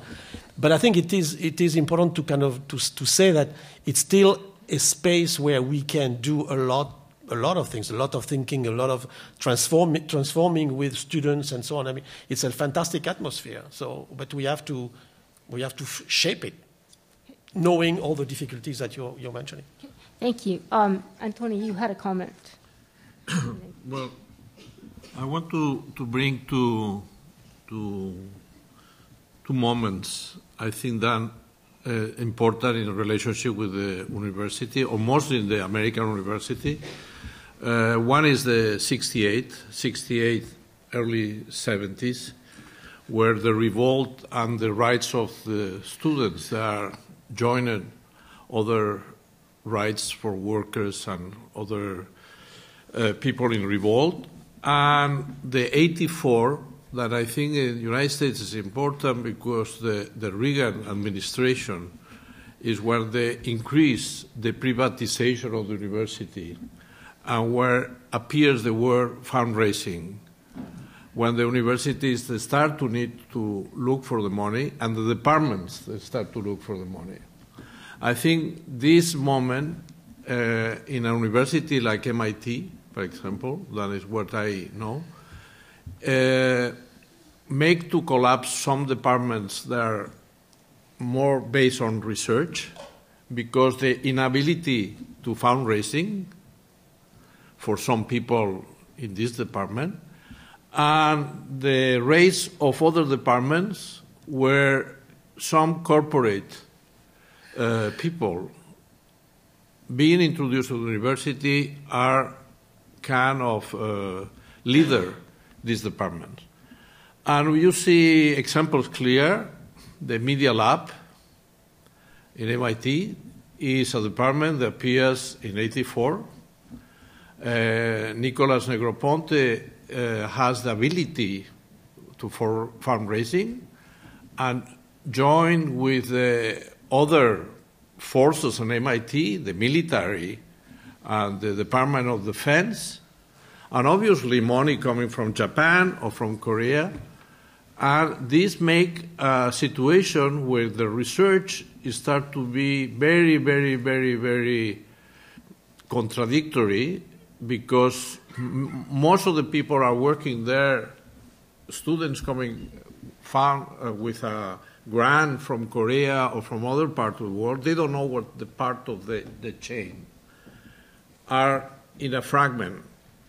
And maybe the research is going to be part of the military, not maybe, sure. That the contradiction on what you say in terms of the technological part, I think it has to do with a lot with the word fundraising in the private sector or sectors that they could see the research in applied work. And you know, when you see research in application, immediate application, is questioning the idea of the research. I think the research sometimes not necessarily needs to have an immediate application. The Media Lab is immediate. I mean, no project is being there if it's not have an immediate application. That, I think, a little bit in relationship to what you were saying. Thank you. And SFU has CIAT and expanding regions where there's a lot of technological expansion. So I think we have some work to do at SFU to figure out what's happening. There are three questions. There's Professor Jerry Zaslov, and then the gentleman here, and another gentleman there. So, Jerry. Thank you. For someone like me who's been around from zero hour, 1965, and Simon Fraser, I was interested in the idea that there are turning points in the installation. You quote turning points. And listening to Serge, I'm interested in what you think were the turning points. I could even paraphrase Serge's book, how the university stole the idea of academy of the academic. Right on. In this, the idea that there are turning points that one could recognize historically seems to me very important to talk about. The speed of change and the scope of change, as you've just pointed out, is the dominant hegemonic reality that academics don't count really in terms of the centralizing and monopolizing of the financial spirit, if you like, the Geist, the spirit of change, which has happened pretty much in the 1980s in Vancouver, when there was an important transformation of the funding of universities. Now, having made that point around the deinstitutionalization of academia, but the academic, as Ian has pointed out, and maybe you could address this, is a spiritual vocation or a cultural or a critical vocation of the individual intellectual. So what seems to me interesting about this particular intervention of Antonio's is that there is a contradiction between the university and the academic. There's a deep contradiction. When you deinstitutionalize the academic has no place to go except back into the institution for protection and preservation of its academic values. There's no place to go in the public sphere. So maybe this is a comment rather than a direct observation to what anyone has said. It's a comment about, for example, Chomsky in 1963 had already written American Power and the New Mandarins, and Paul Goodman even wrote a book that talked about a school as a box with the seats facing forward, like we're looking at here. So the critique of higher education began a long, long time before this 0 hour of the as you pointed out, between the 1968 and the 1980s in this particular location. So that's just a comment, Kirsten, and thank you. Yeah. Thank you very much, Jerry. Does anyone have a response? Not a response, but maybe like my experience with the French institution, like you don't have really a year zero, but you can see attempt, for example, under Giscard already. Giscard d'Estaing, the French president, he's the one who wanted to cut something because we always have problems with money, and the two departments he wanted to cut in the French university was philosophy and religious studies, the two base of French culture in a sense, right? He tried to do that, and then you have an eruption. I mean, people were not agreeing. Like it was like a tense moment for several months. People fought back, and so we still have philosophy and religious studies now. And but that was a moment then the public understood that something was at stake here, and very, very dangerous if we start doing this. I mean, but it was more money for law schools and for business and so on. And we arrive at this image that I saw with surprise also. I mean, the way I talk, you find that, or you think that I'm always surprised about this. Not really, but it was kind of shocking to visit the campus of San Diego, for example, in the early 90s. And a scholar told me to come with him and to visit the Department of Economics, and it was before it was called Economic Department, and now it was called, with a big sign, it was called Bank of America Department of Economics. So that, and nobody is ashamed of doing this. That's what I'm surprised sometimes. Say, what? So there's interesting things going on, especially with regard to the affective investment and subjectivity. I think especially the work that feminist and Aboriginal scholars are doing around subjectivity that really bring those to the fore in terms of the types of investments and why populations can't shift or academics can't shift. But we do have a question here, I believe. Hi, my name is Trevor Bodie. I'm an art tissue critic and urbanist. I'd like to go back to Muntadas' défi in bringing a work that he prepared in Boston and New York here, and asking us, through Sabina, what is different about Vancouver's situation, or how would power roll out differently in Vancouver academe.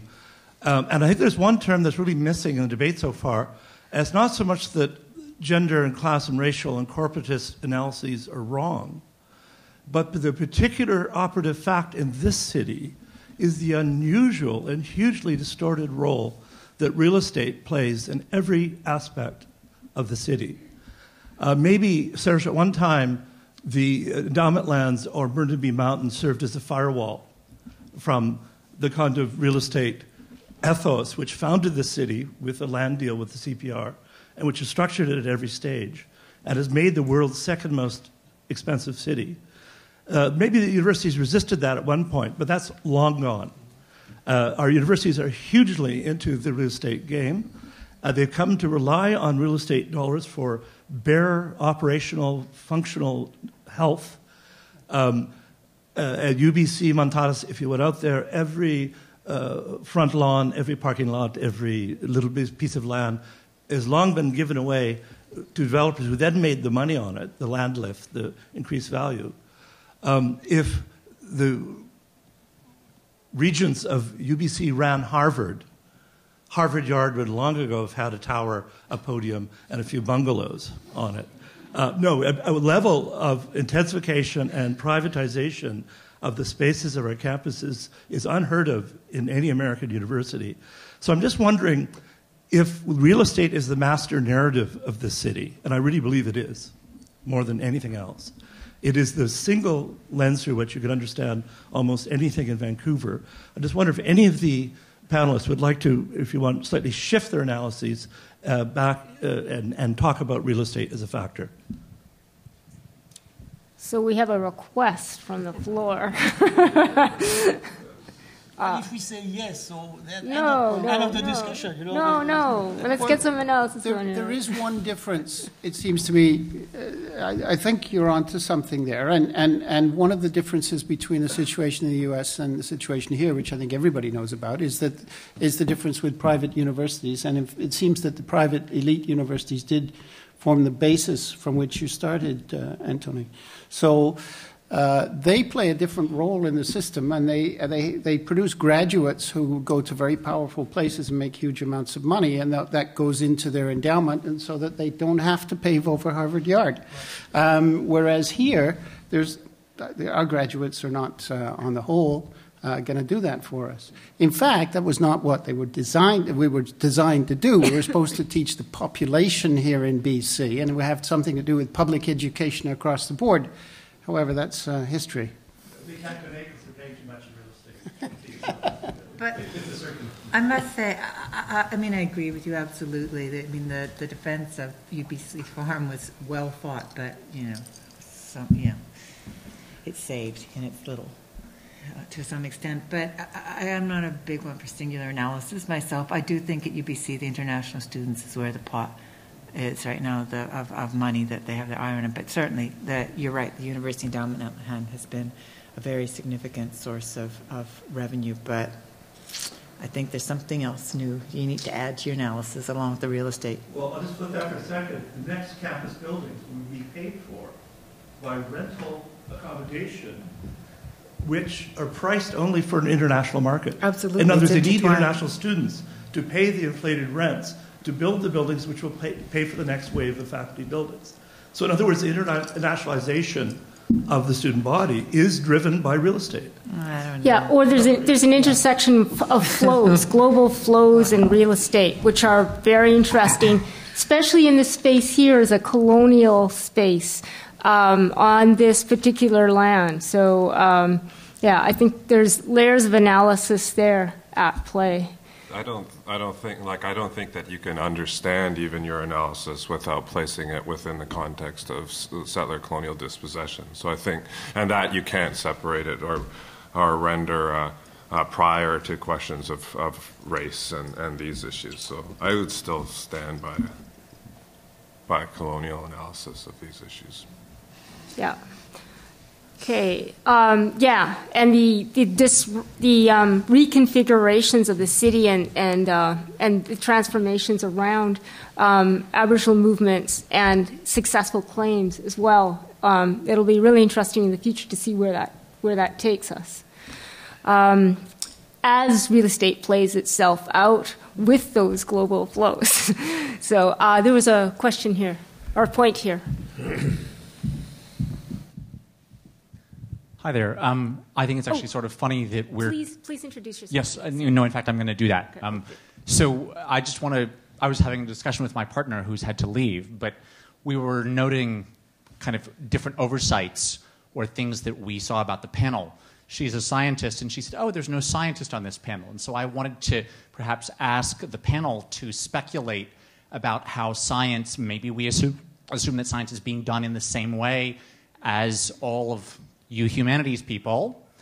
And since I'm supposed to introduce myself, I happen to be a sessional teaching both at an American university here in Vancouver and at SFU, and there hasn't been much discussion about sessionals. So I am obviously, in introducing myself, I am a product, basically, of the modern university, and contemplating the fact that my life, I might be a sessional forever.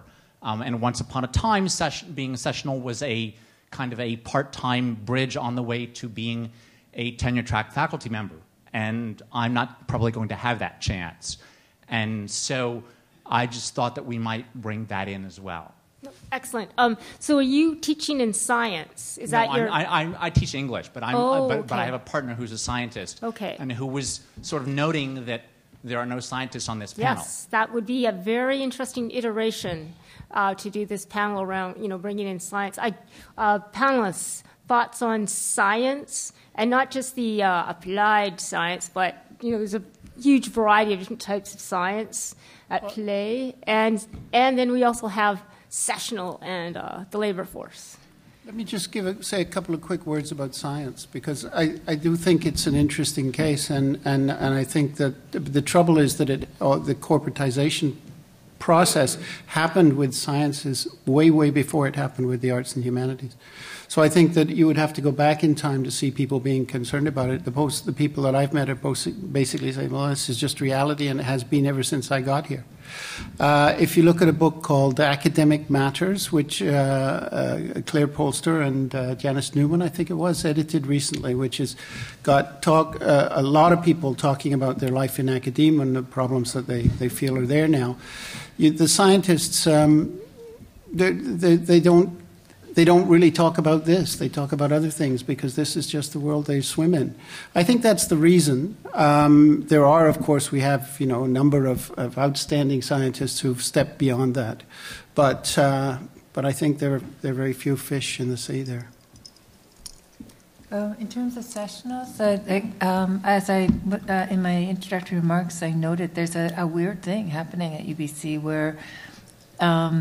And partly it was the union that made this move, but the university is fully committed to reducing the sessional labor force and making a more permanent kind of 12-month lecture or 5-month, even like extending the 12-month to a 5-year kind of contract. So there's this kind of weird swimming against the trend towards flexibilization at UBC with returning sessionals to being well tied to PhD professionalization. So the understanding is that PhD students should have an opportunity to teach at least once or twice as a sessional, and to study leave replacement. So I'm not quite sure what's going on, why that's happening, because it's expensive. So I'm going to stand up because there's a bias happening here. I'm sitting, so I only see the front section. So there might be questions in the back. Yes, please introduce yourself.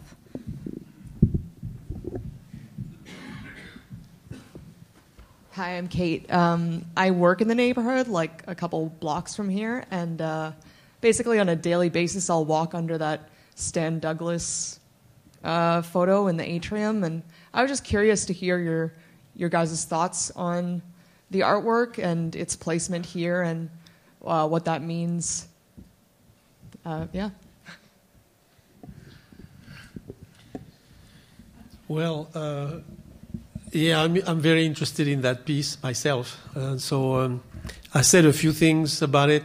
I usually don't write about artworks, like contemporary artworks, because that's always difficult, because once you get into this, you become an art critic, and I'm kind of against them, So I don't do that usually. But in this particular case, because it's in a public place and articulate a very interesting series of issues for Vancouver, but not only for Vancouver, for the issue that we were just all discussing here.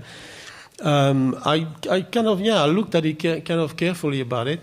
And what is interesting is that it's about the memory of the city, and something that happens in the 1970s has an incredible echo today still.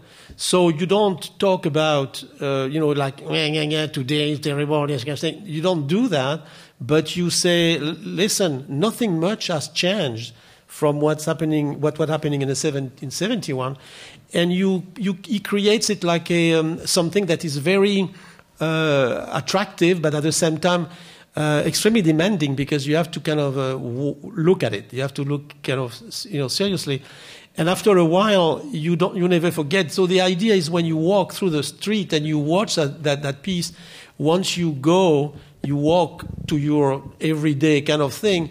It seems to me that you walk away like those cartoons with those little things like this, like you never forget it. So you walk around in the street and you see all those people with a little blurb, kind of with part of the image that really talk to you. And he talks about politics. He talks about sites. He talks about the gentrification. I mean, completely, right? He talks about Hollywood. He talks about photography, of course, but it's also mainly about politics and drugs as well, and police, the violence of the police as well. So it's a kind of a return, but a return to the present again, right? So that's why I think it's quite an interesting piece. I think the subtext of that work is that the university should stop trying to raise money through selling condos and getting in international students, and should get into the dope business, which is where the money really is. Okay. Okay. Antoni, you had a comment.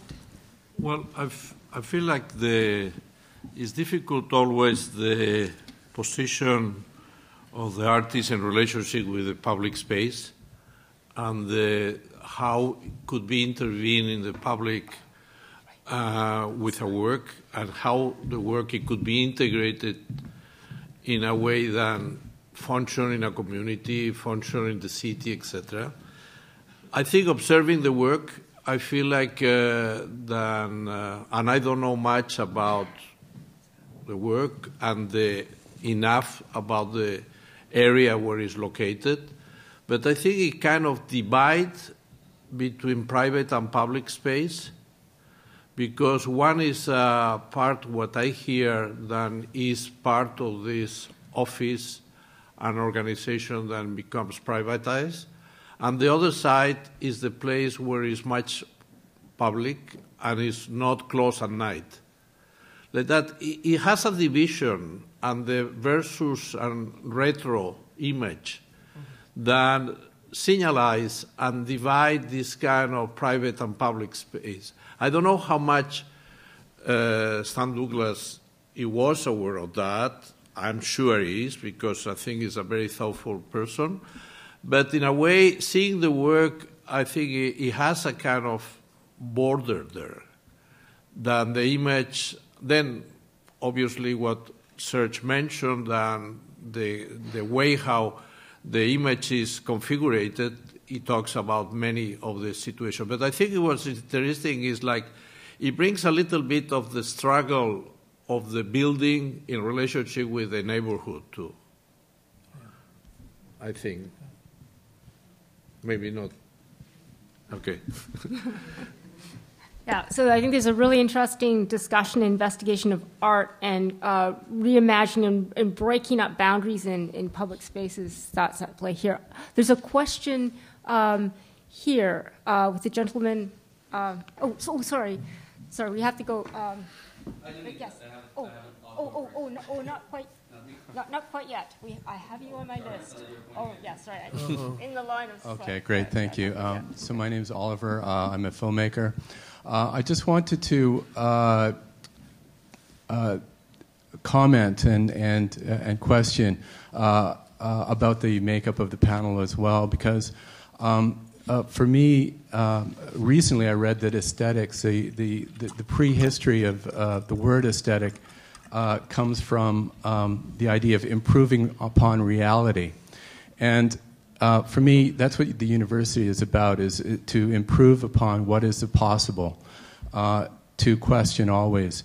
So when I see this, when I come here and I only hear from people from the humanities, I'm quite kind of depressed, because I do think that there is, people within other areas that should be interested in such public discourse, in the whole idea of public discourse as the reason for their paycheck, if you will. And so my question, I guess, is to you is to know whether or not this is really the case here in Vancouver, that it is so isolated, that the different discourses are so isolated from one another, that there is no dialogue between the complex sciences and the discourses of the humanities. Well, I don't want to answer.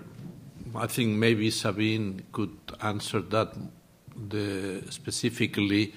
But what I wanted to say then, in the same way that about academia is specific about United States, I always think that it will be other parts. And I think, hearing all the things, I think it should be other parts of these debates.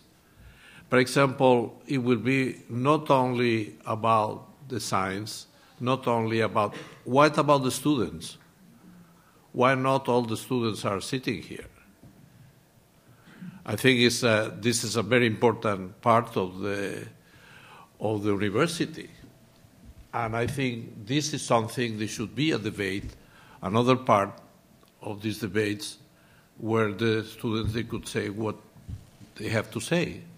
I don't think it's only a debate, but a sharing of knowledge.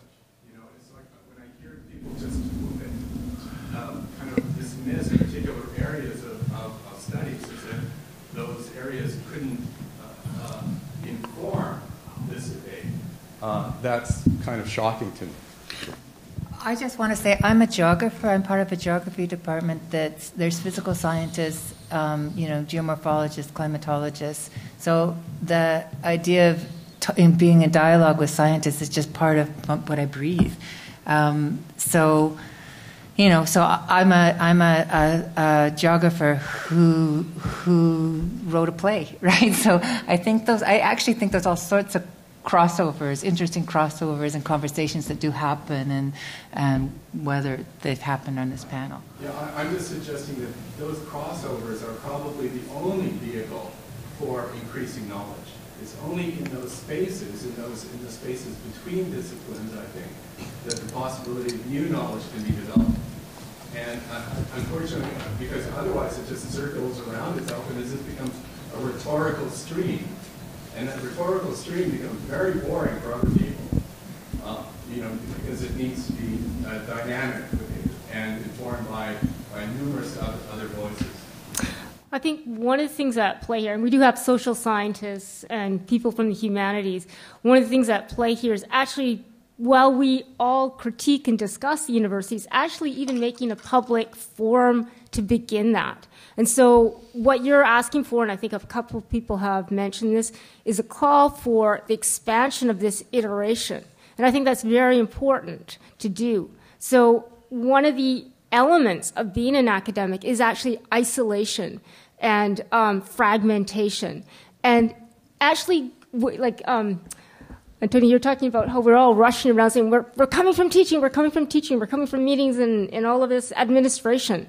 So the very types of works we do, we don't have a lot of time to squeeze out to do this type of work. So this is an iteration, and there's a call, and I think it's an interesting call to engage people, say, from biology or chemistry. That said, there are different ways in which each of the disciplines have been colonized in different ways. So the discussions we have been having with people in different units, it is quite interesting. It would be interesting to bring that into play. So I think that's been heard. Sabine, did you, oh, no, that's fine. So, yeah, we appreciate that comment very much. That's a great step we can take. I believe, Amit, in the back. Yeah. Okay. Yeah. Oh, yeah. Here and then here. Yeah. Hi. Thanks. I just had a couple of comments. My name is Am Johal, and I work in community engagement out of this building, and I've been here for about 2 years or so, and it's been really hard. And sorry, to be more specific, it's been really fucking hard. I think some of the challenges and the contradictions of the university itself, watched over a long period of time. From the time when I was a student, and my first job at a university was working in fundraising at UBC, managing the phone room, making $14 an hour, and having most of the staff be international students making minimum wage, and seeing the kind of complications of that.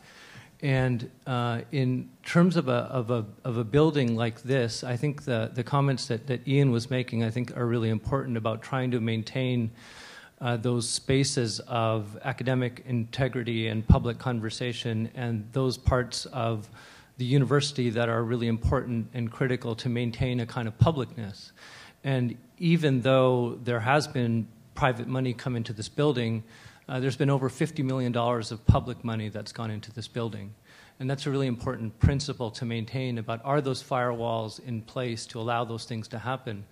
And were it not for the problematic politics of this building, of this space, and all of the issues that people have talked about, in some sense, this space for at least a period of time, and where many people, faculty, staff, other people, are fighting to kind of maintain a space of a public conversation.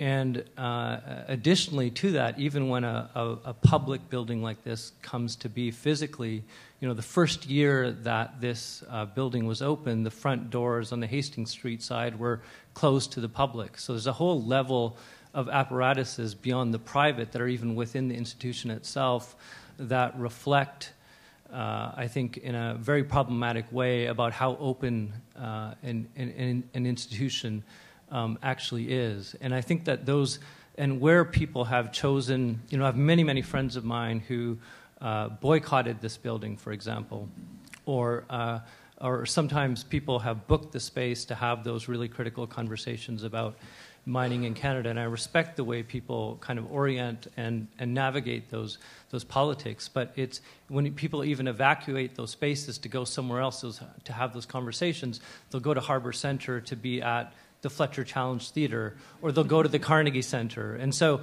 no matter how we navigate these places, they're purely problematic, and we're all in these spaces of trying to figure out what the right thing to do is.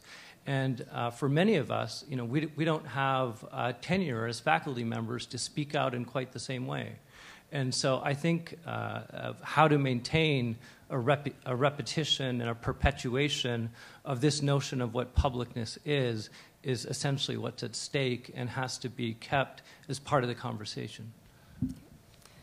Thanks. The gentleman in the front here, in the second, here we are.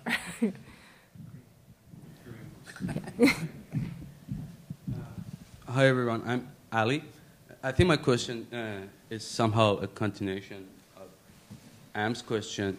Having heard all this conversation about what has happened to university, or university wants to do this, university is going to do that, it makes me feeling about that university is something external to at least people sitting in this panel, and it's an external phenomenon sitting somewhere, and there is a invisible apparatus behind it. However, that's true as well.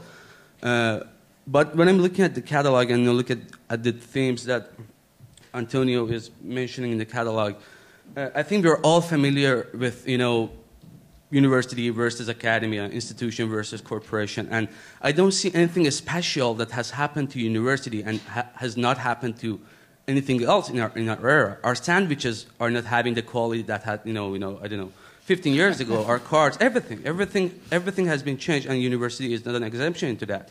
But a word that makes me so curious in between this is the space, and makes me thinking about where is this space of knowledge, or in those two moments that Antoni was mentioning, like 68 and 84, that like sparkling moments that, and taking words of David Harvey, because you have it in the interviews, like about the space as keywords, that we have absolute spaces and relative and eventually relational spaces. I think what has happened to academia or university is the loss and lack of relationality to the public, and that sessional suffering situations is part of that. That our tenures are, I mean, the tenure position, instead of becoming something to give the security and immunity to the faculty to keep researching, is just a stopping point. So you're immune to don't do anything more. So why are or from dean of or dean office? I've never heard that the dean office went on a strike because of that thing or because of this complaint. I got booted out of my union. I can't go on strike. Pardon me? Sorry. I'm still resentful that I was booted out of the union. I can't go on strike. No, I take your point. Or something like that. We never have a call to public that, hey, this is the real estate and the condo making. UBIS is doing this, is doing that. Giving a call for public, to go and participate. I don't see anything special, specific about the symptoms that are undergoing toward university, and is not undergoing toward anything else. And I just don't see any relationality between the space of knowledge and the very body of the society. Hey, well, I don't know if anyone wants to address that, because we have one more question after this, but then we're going to have to wrap up. Or two short ones and then one short. But did anyone want to address this gentleman's comments here? I'd like to say something. I'd try and keep it real short. But this relates to what Jerry Zaslav was bringing up earlier as well. And if we just say 68 as kind of indicating a whole bunch of stuff quickly. There were critics of the university predating that by a long way. But I think what happened is that you had both the critics of the university overlapping with a widely shared feeling that was critical of the society as a whole. And this is, I think, the issue you're onto. And it was basically, again, to say it all very quickly, the Vietnam War. So, and the militarization of universities, the Canadian complicity in the Vietnam War, the making of arms.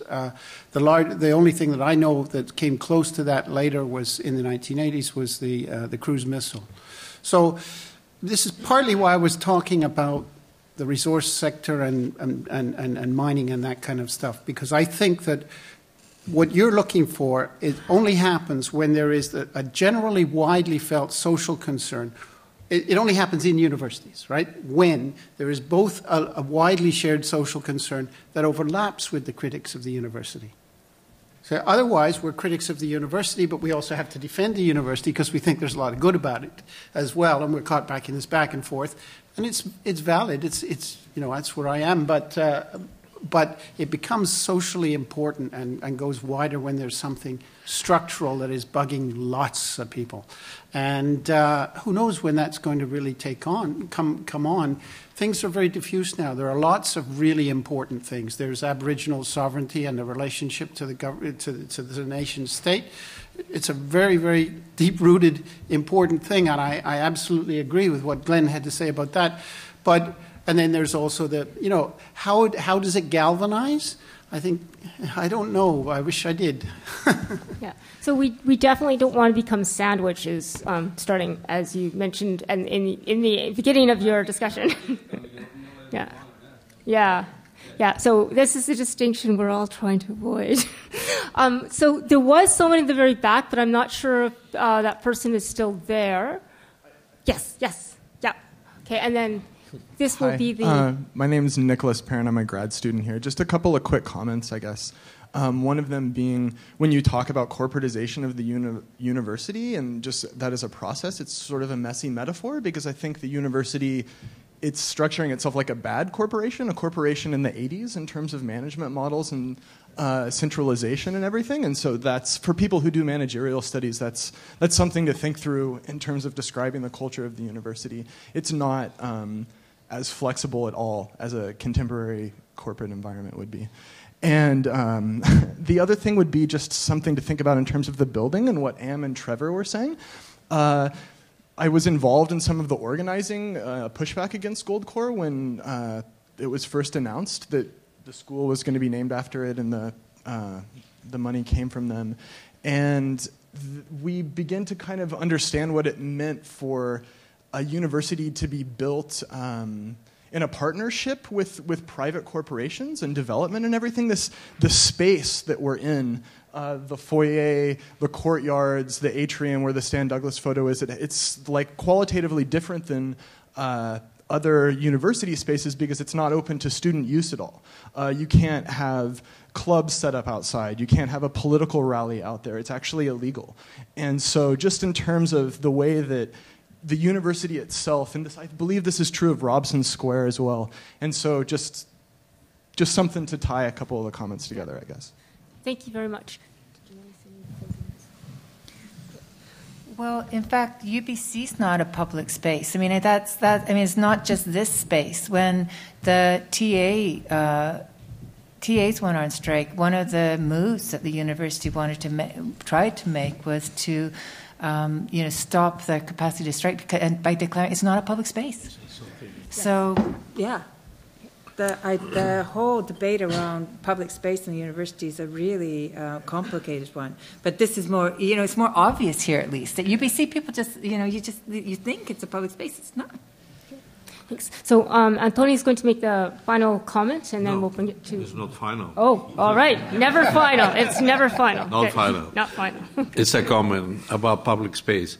I think we live a situation where public space is disappearing, and it's less and less public space by privatization and because the ways how surveillance, control function like that.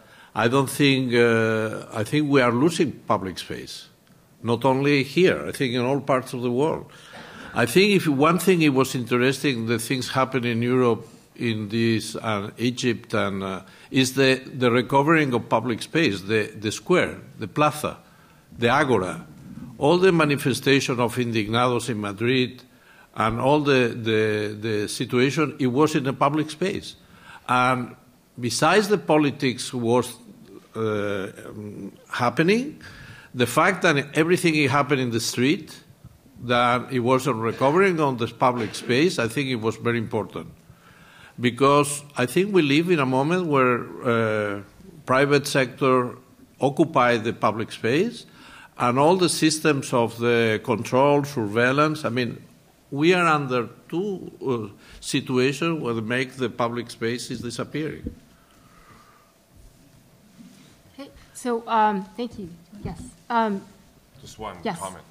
I think it's important, and this gets back at the real estate perspective. I think it's also important to, we cannot speak about public spaces, common spaces or whatever in a decontextualized, ahistorical way, because you could conceivably fix a public space or real estate issue through state regulation or through various reclamation sort of projects, which would continue the originary violence that structures the present of the original enclosure of indigenous peoples and dispossession. So to think of public spaces and to think of these kind of the strategies, the alternatives, the anti-gentrification kind of struggles for commons has to be placed in that context, or else you're part of the problem.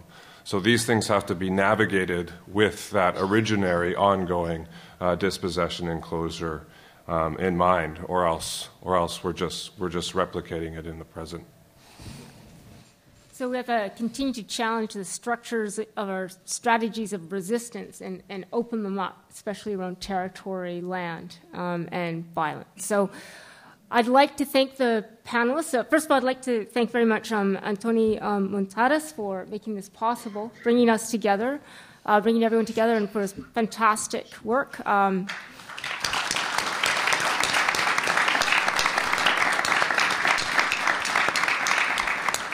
I'd like to thank Sabine and her crew for making this possible, and I'd like, okay, let's do that.